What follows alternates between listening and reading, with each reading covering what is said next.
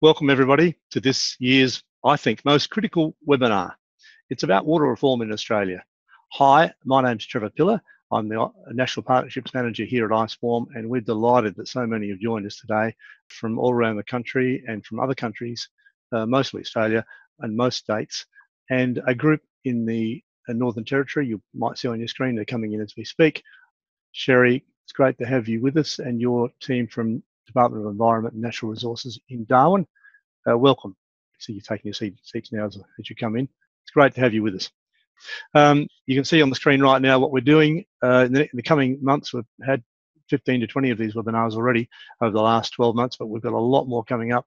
They're free webinars and also, of course, some face-to-face short courses, which I'll speak about more later. Today, it's a simple format, 25 minutes presentation by Dr. John Williams, and then 25 minutes Q&A open to everybody. Today's attendees, as you can see, from all around Australia, and a big group from Northern Territory. Actually, the dot's in the wrong spot, probably should. Oh, there it is, up in Darwin, up there. There we go. Somebody from Alice Springs as well. And a couple from overseas. A great crew, great team of people listening in today. I'm not going to spend any more time in the introduction. We're going to go straight into introducing Dr. John Williams. It's absolutely fantastic that John could join us. John could present this webinar today. He's the adjunct professor at Australian National University, Crawford School of Public Policy. You can see on the screen there. I won't go through the whole lot, but what impresses me and gets my attention is point number one. Dr. John Williams grew up on a farm in Snowy Mountains.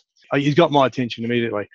When I see that dot point there, John, I think of this little quote I mentioned earlier. A reformer is one who sets forth cheerfully toward sure defeat. Doesn't build a lot of confidence, but I'm sure we're going to get there. The other one is people who love soft methods and hate iniquity forget that reform consists in taking a bone from a dog. Taking a bone from a dog. Philosophy will not do it. And that's an American author and reformer, John Chapman. I think I've probably said enough, but there was a lot more in that introduction that I should have said about the honorary rewards, the honoured with awards from the Farrer Memorial Medal, and also a fellow of the Australian Academy of Technological Sciences and Engineering. I think probably I could say a lot more, John, about years and years of your work in Australian water. Where we are today is a direct result of you and your colleagues' work. I'm going to hand right over to you. Trevor, thank you very much, and thank you for all the work behind the scenes at ICEWARM and at the Australian Water School to make it possible for me to be able to talk to you. I'm really pleased to be able to talk to you, and the topic I want to talk about, I think is terribly, terribly important to Australians. It's one that probably we think has all happened. We've done our effort on water reform and new policy on water. I've heard a lot about it in the past. My judgment is, however, that we've gone into a stagnant period and that we need to bring into being, get back on the bike of water reform, policy development to set us up well for the future so that we can give Australians a sense of security in terms of access to water and the good economic use of water and the good environmental use of that water. You see, why I'm concerned is if, I guess I've seen a fair bit water pass under the bridge, to say. It's just about 3 years now since the chair of the Council of Australian Governments presented to the Prime Minister the National Water Commission's fourth and final assessment of progress with the National Water Initiative. In fact, it was given on the 22nd of September by Carleen Maywald on 2014, which was sometime after the decision to abolish the NWC. This comprehensive independent report analysed and urged the Prime Minister to take a lead and drive the political process to initiate the next generation of water reform and delivered a 10-point plan that would be the basis of that plan. A policy that was fundamentally important to Australians who, we all know, dwell in the driest continent with the highest climatic variability on the planet and now seen as one of the most vulnerable countries to climate change. Well, it's 3 years since that statement was made and there has just been no action. In fact, a whole lot of actions to suggest very strongly that we're gone backwards in the sense of preparing for the future.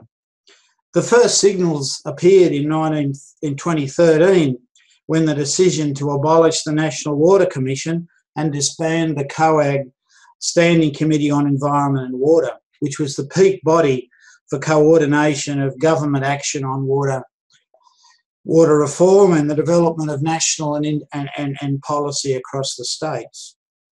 This policy is so important because we see evidence of the success in the early period of having policy in place for water trading and ability to transfer from licenses to entitlements and trade that water.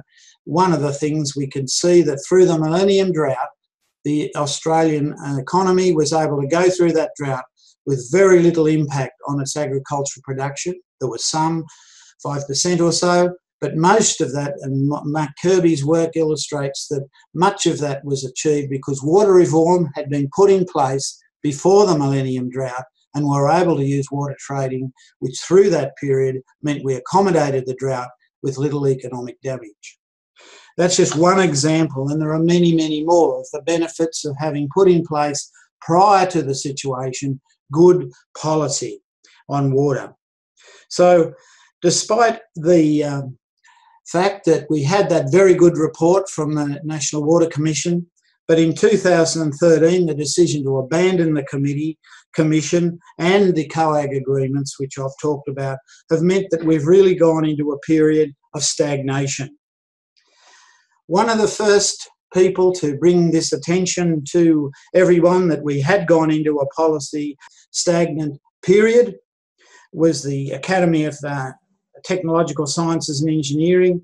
And in 2014, we prepared a statement which called on the government to develop and commit to a renewed long-term national water reform agenda.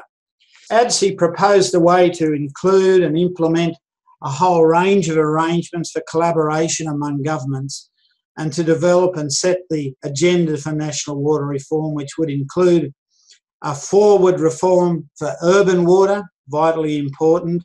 We saw what happened when you didn't really have good urban water planning and policy in place.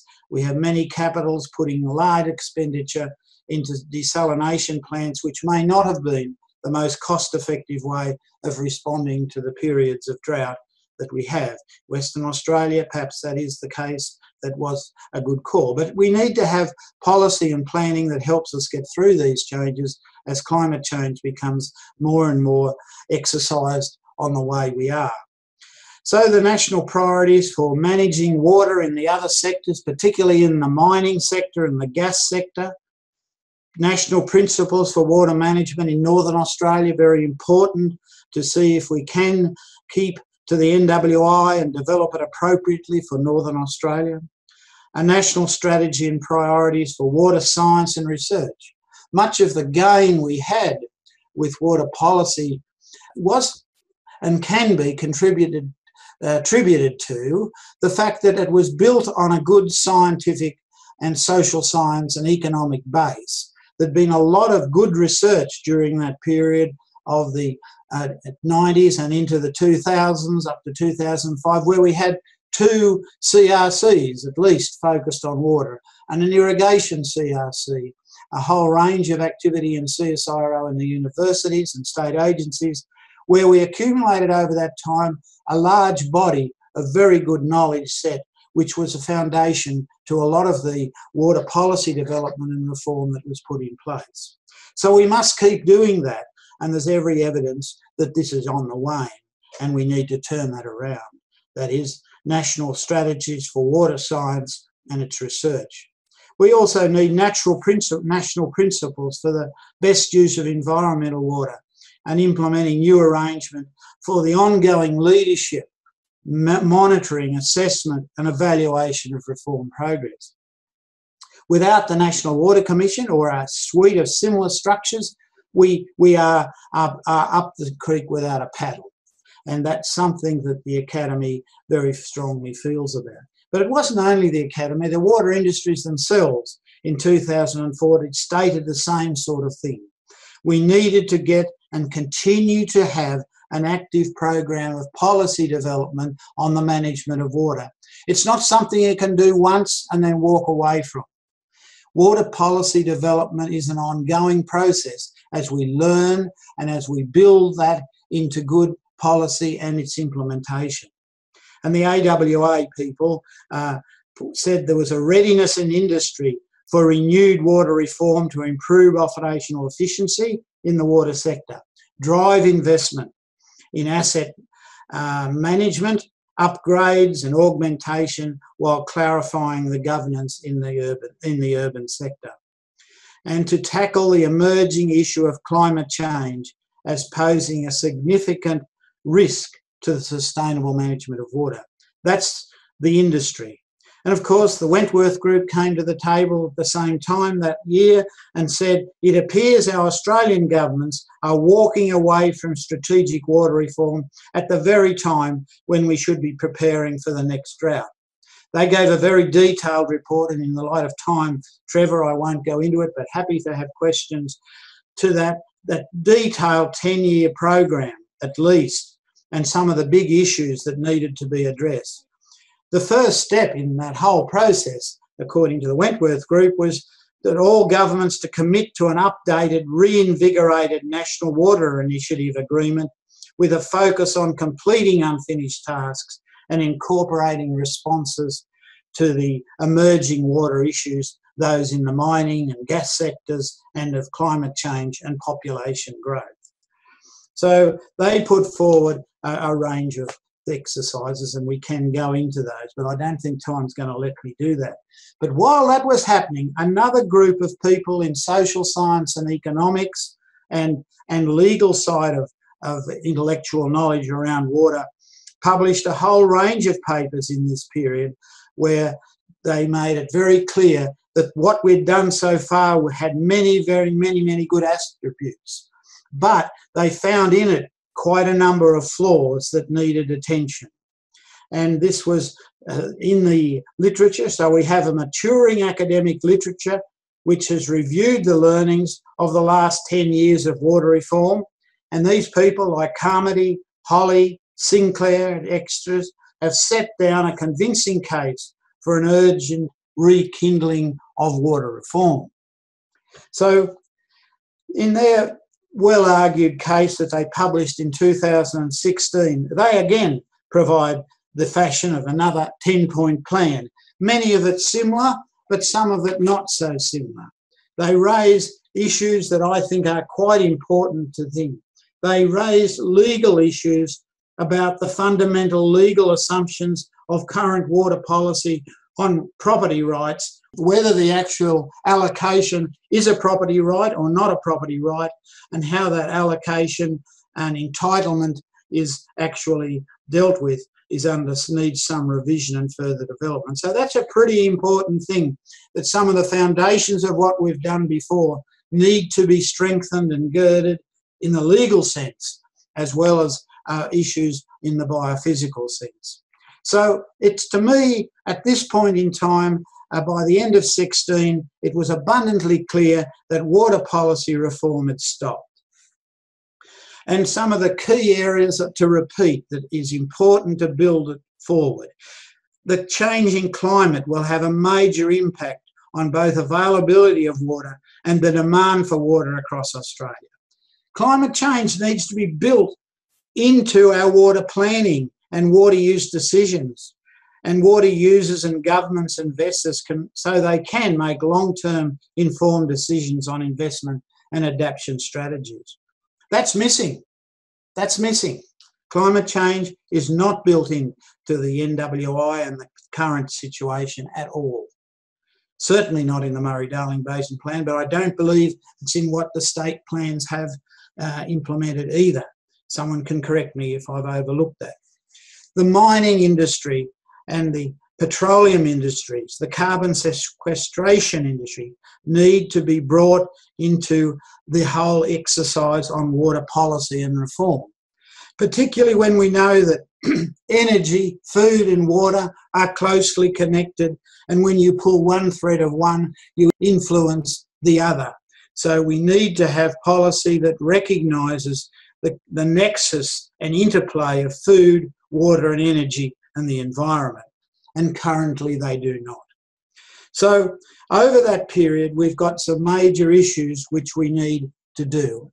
And I think as Australians, we've got a good track record of industry and research institutions and government, state and federal, working together to put us on the front foot. And we have some very good water policy in Australia.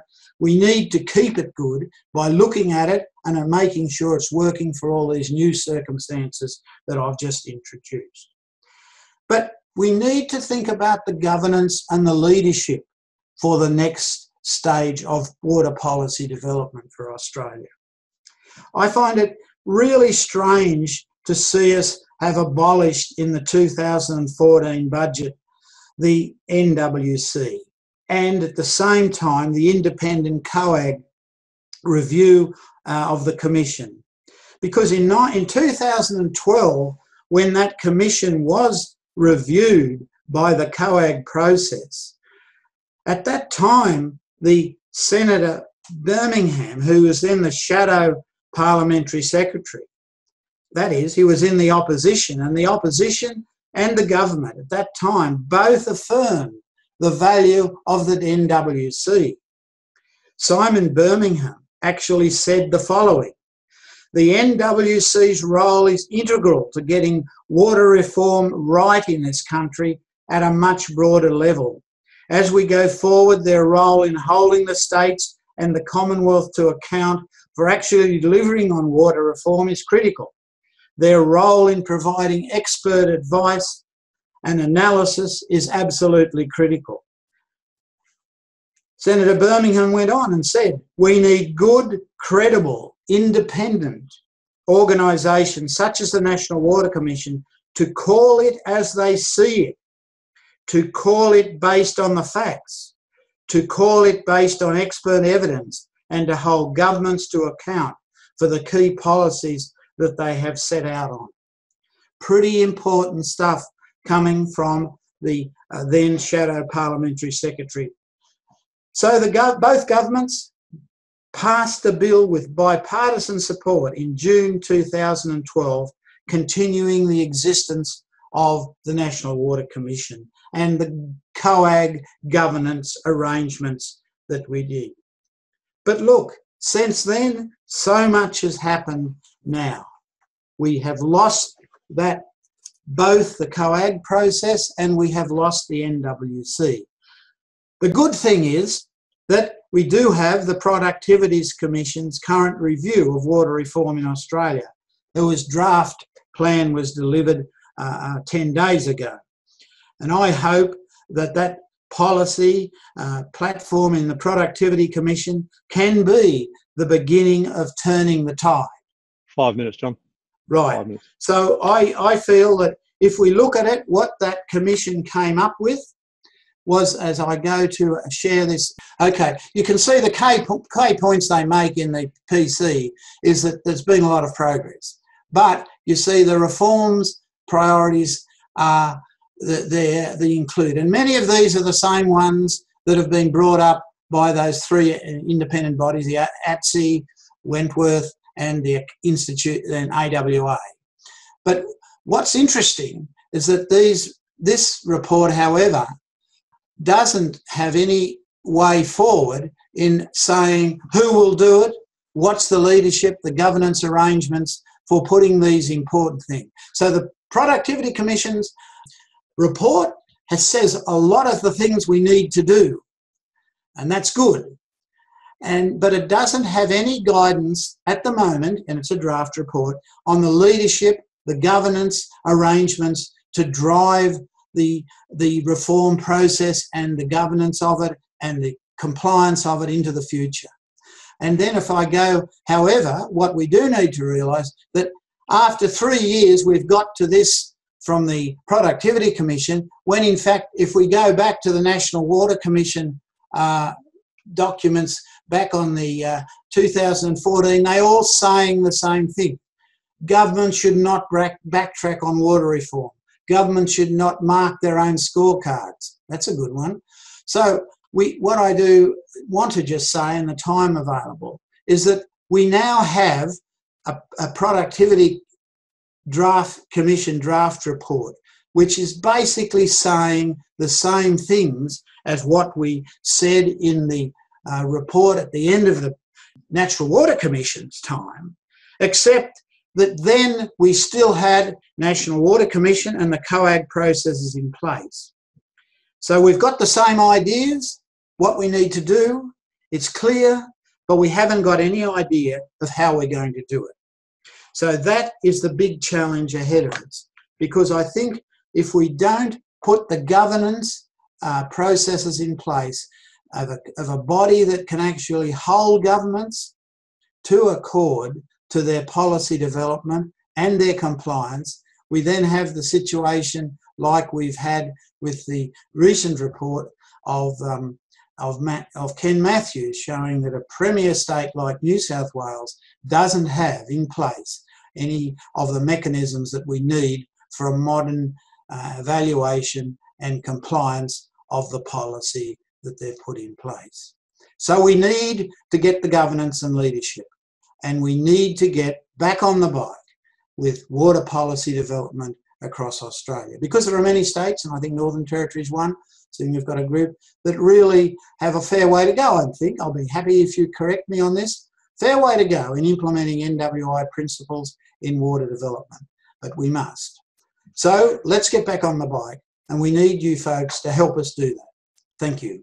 John, that's an absolutely fantastic discussion on the position we're in for such a time as this. A voice of reason and passion. Hugely appreciate the effort you've gone into this. I can hear what you're saying, as we all can. Mark their own scorecard. What a fantastic line to bring in. Well, we see it just didn't work in New South Wales. Right. Yeah, absolutely. Absolutely. I so appreciate it, and so much needed in Australia, the voice of reason and passion like yours. It reminds me of Peter Cullen to some extent.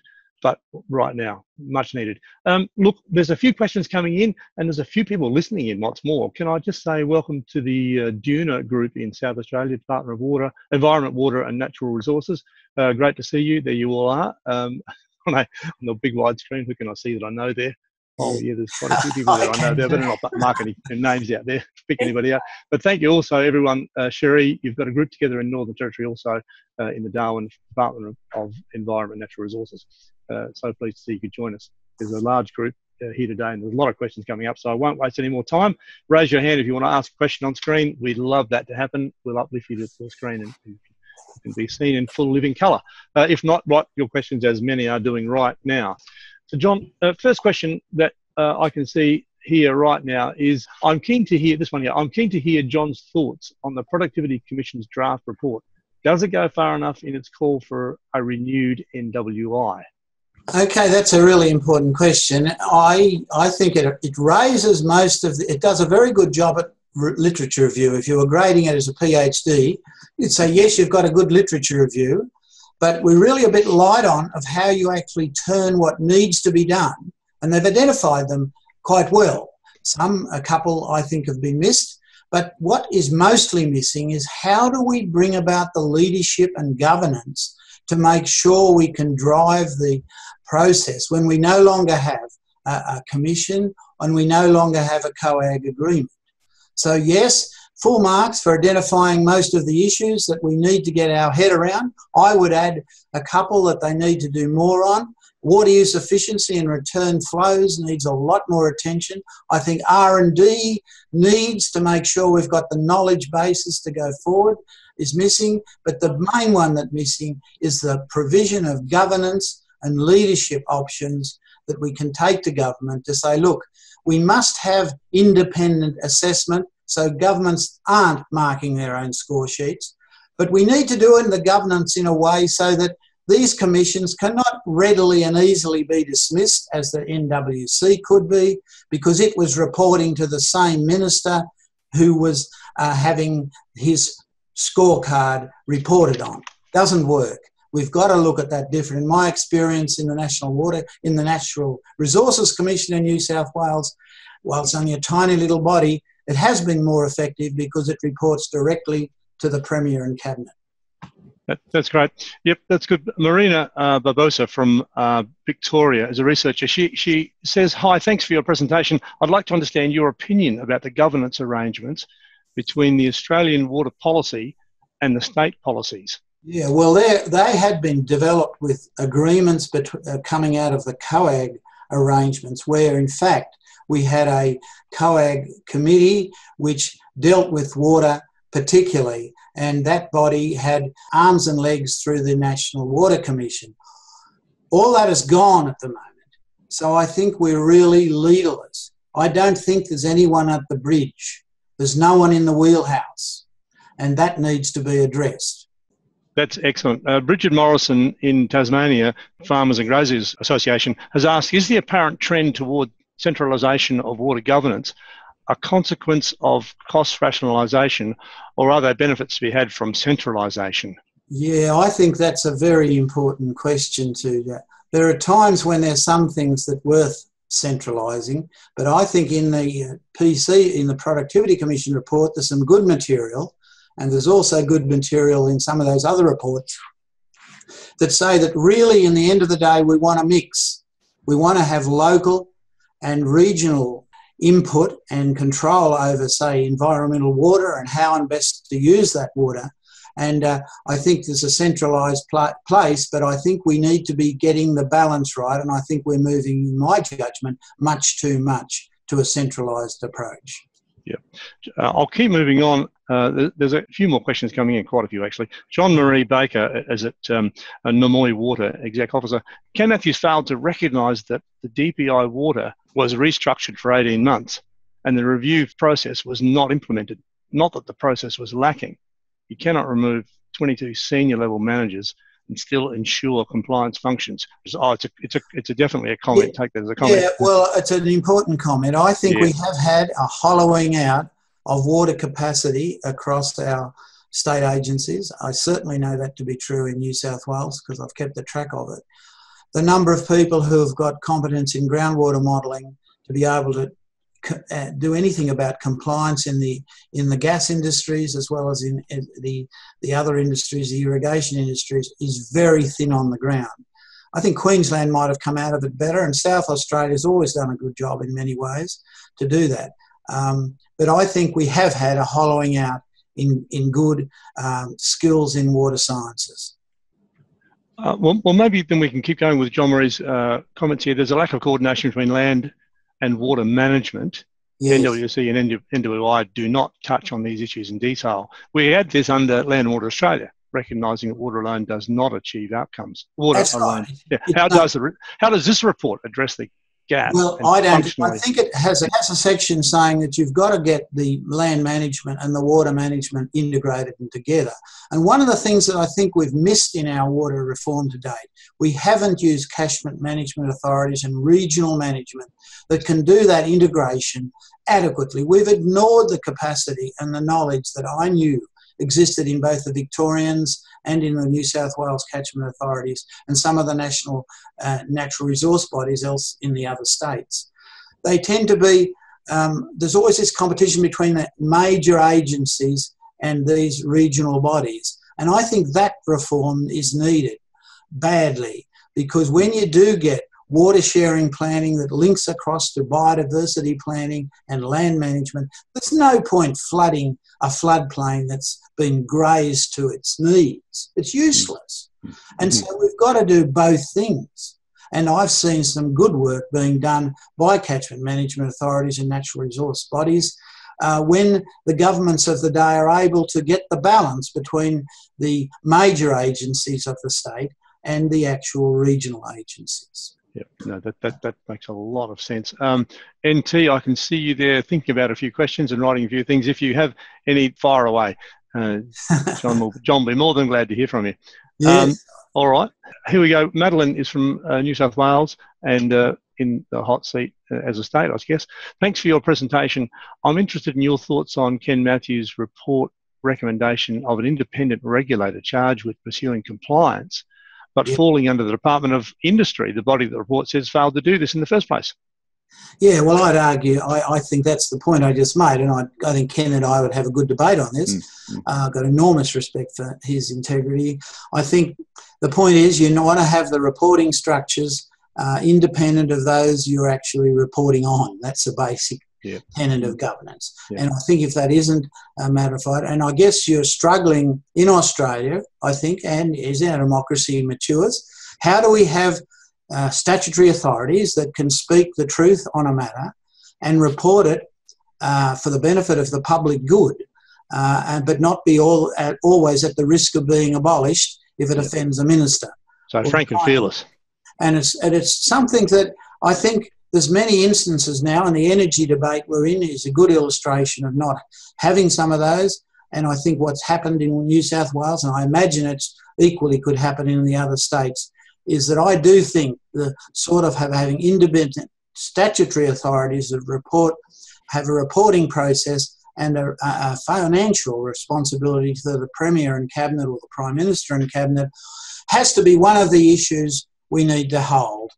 I'm concerned. I think it's an issue we need to think hard about and understand and be quite clear about the governance arrangements. You can't have an auditing body who's auditing someone they're also reporting to. Yep, no, well said. Well said. There's one here. Whilst unbundling of water rights appears to work well for large river systems, especially cross-jurisdictional, it has significant limitations for managing groundwater systems.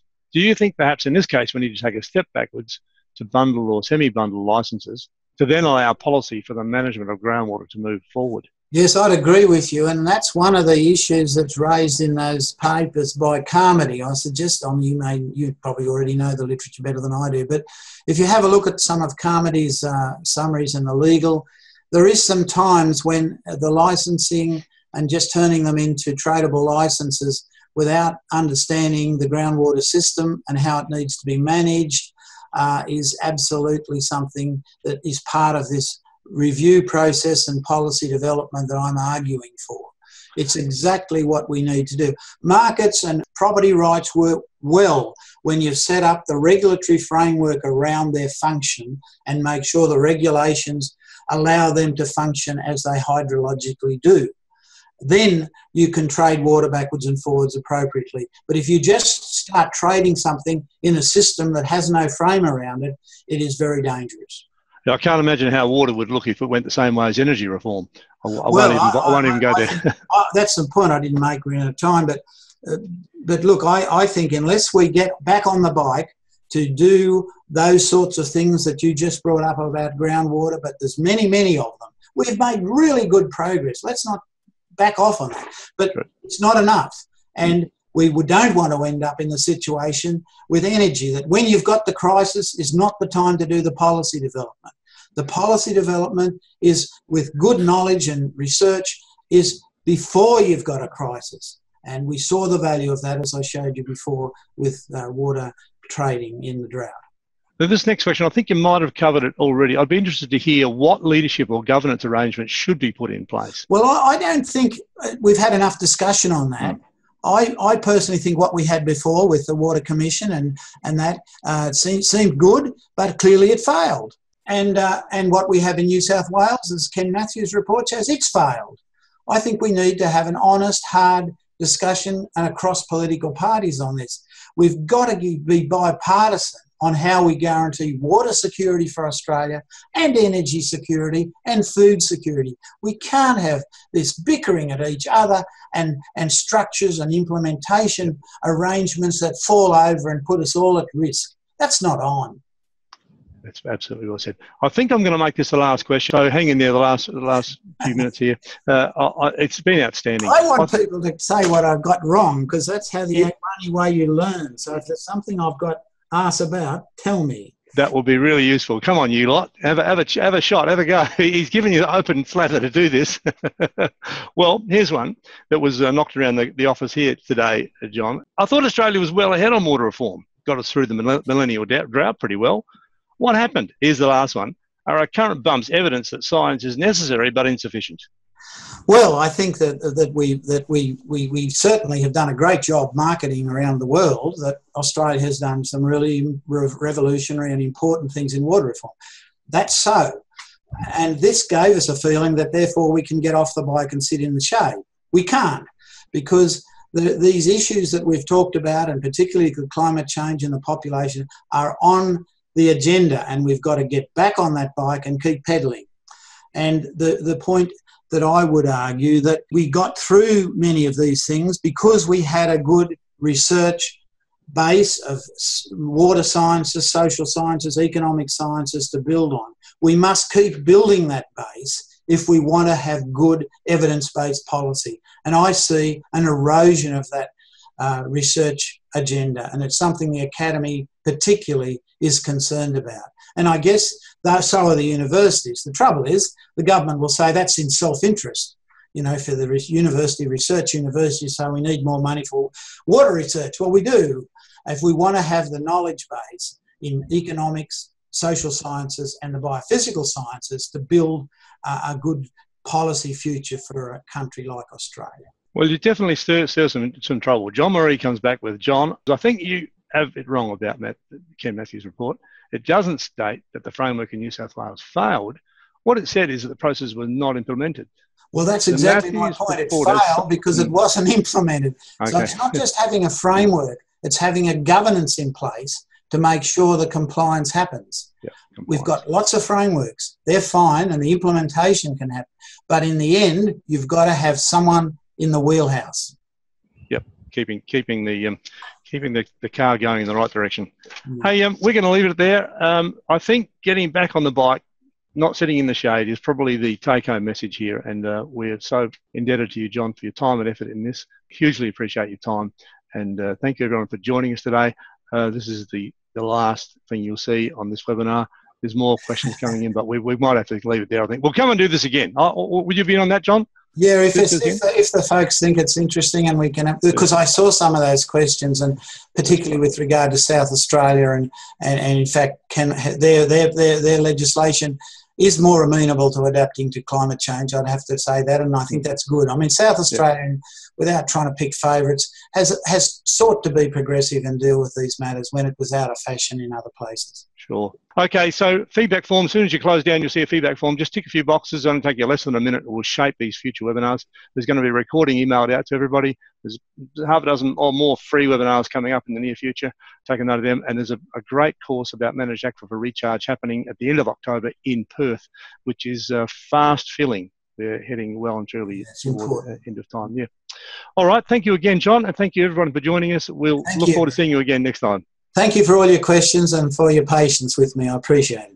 It's been great. Thank you again. Bye for now.